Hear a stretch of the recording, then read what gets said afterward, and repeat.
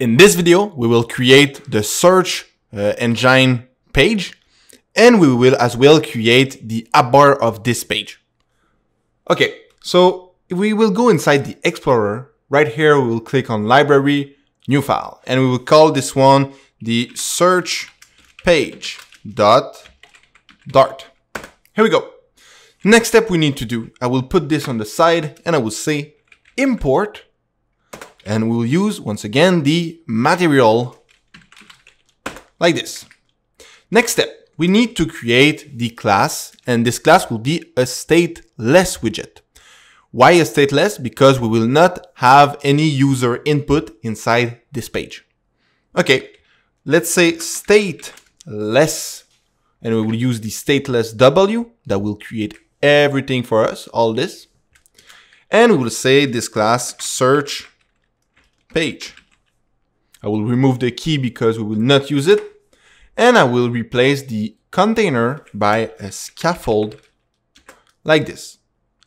This scaffold will take a custom scroll view and will not take a regular app bar. First of all, we will make this application go inside this page, so we will see what happened. I'll go back inside the Explorer. In the main page, where we choose where to go, we will say, so I will put this on the side.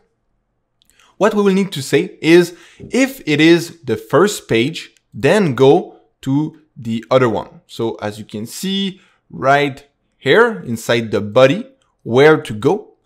Instead of saying homepage, we will say search page. We will need to go on the top.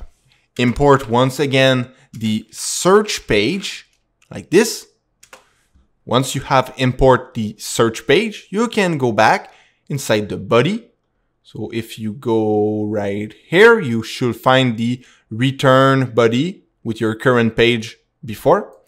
And we will say, if the current page is equal to 1, then put the search page. So search page like this. Otherwise, put the home page. So this is a question mark, sorry. So it say, if the current page is equal to 1, then put the search page, otherwise put the home page. And right here, when we click on the icon, we say that the current page is 1. So when we go there, we are going inside the search page and the home page. That's it.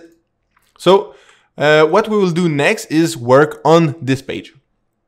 In this search page right now, what we will add is something special, and we will need to go inside the body to add a certain app bar. You will learn a little bit about it. You will see it's pretty nice. So we will use the, first of all, we will use the custom scroll view, as I said earlier. Custom scroll view, like this. And in this custom scroll view, it will take a sliver. A sliver, it's a little bit like the children, but with some sliver. Okay, I will format document. Sliver, it's a little bit more advanced concept, but I'm sure you will understand and you will like it so much. Okay. The first app bar, it's not anymore the app bar, but it is the Sliver App Bar, like this one. And you will see the Sliver App Bar have a little tweak inside, a little special thing. Okay, inside this Sliver App Bar, first we will call the title. And the title will be a search engine. Okay, so we will use a text form field. We have already learned about this one. Text form field.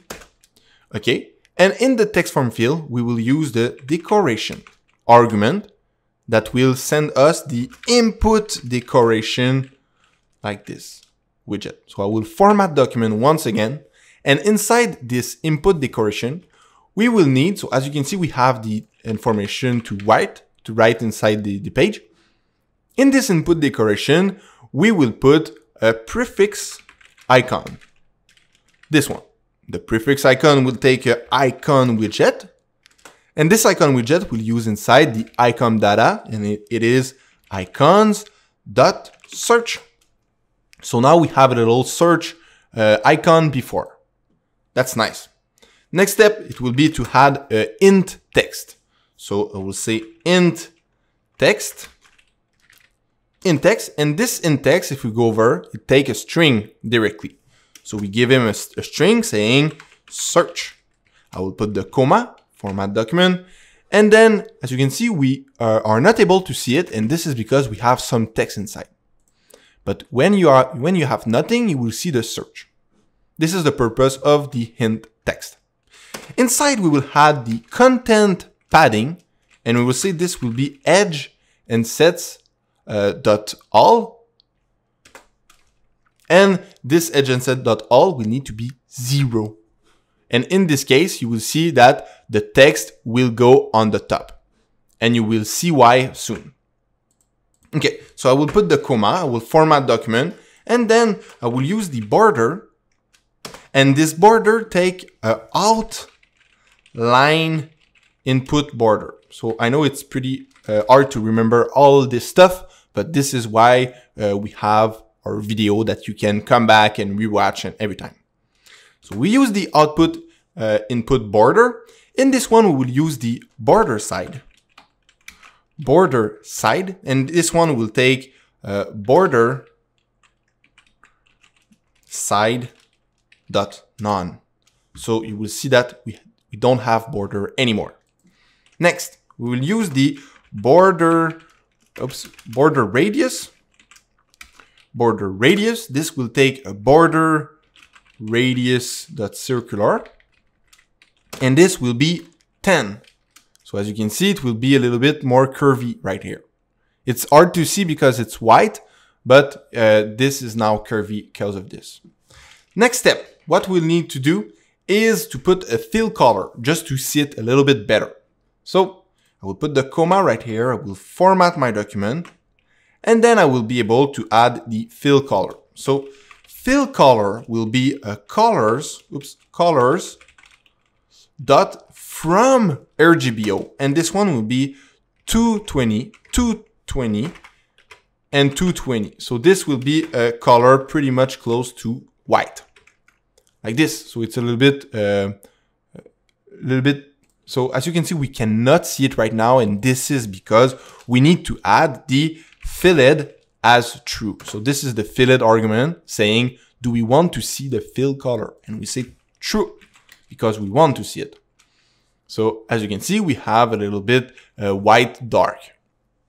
Good. Next step that we will need to add inside this Sliver App Bar will be an icon at the end. So let's add this icon, and this one will be at the same level as the title. And it is the action like the normal app bar.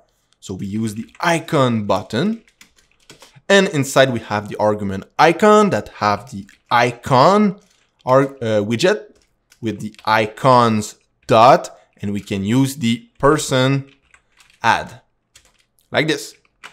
I format document, I change my null for an empty function, and then I put my comma and format document once again. So right now what we have done is we have created this bar like that for the search page. Okay. After that, what we can do is we will use on the next video another app bar, but to display the categories of the image that we can see. So see you on the next video. Bye.